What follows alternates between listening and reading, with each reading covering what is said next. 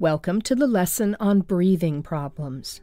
In this video, we will discuss causes and signs of breathing problems, as well as techniques for using an inhaler.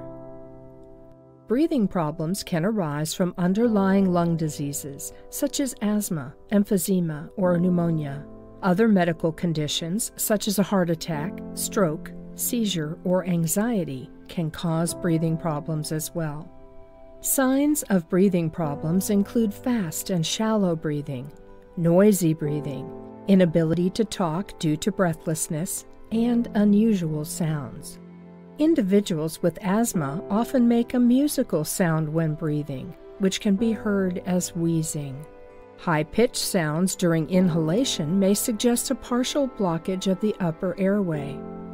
Individuals who have asthma or chronic lung disease are generally familiar with how to use their breathing medications, such as inhalers. To help an individual use an inhaler, first tap the inhaler canister. Then place the opening of the inhaler into the spacer, if available. Next, instruct them to fully exhale. Place the spacer or inhaler into their mouth.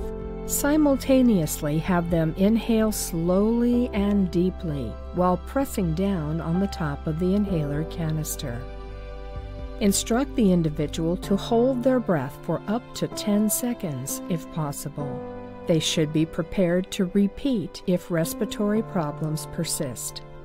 Stay with the individual until the symptoms improve or until emergency response arrives. This concludes our lesson on breathing problems. Next, we will review allergic reactions.